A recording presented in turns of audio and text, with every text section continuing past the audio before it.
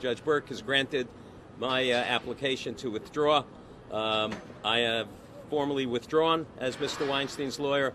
All I'm going to say is I wish him the best of luck with his case, and I wish his lawyers good luck as well. Thank you very much, everyone. Are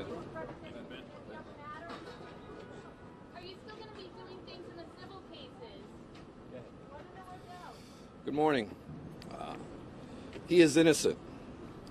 That is what Harvey Weinstein has said to this court, that he is innocent of these charges when he pled not guilty. I think this case is testing the presumption of innocence in our country. And you have a man who needs to stand trial for these specific acts, and he should be entitled to the same presumption as everyone else.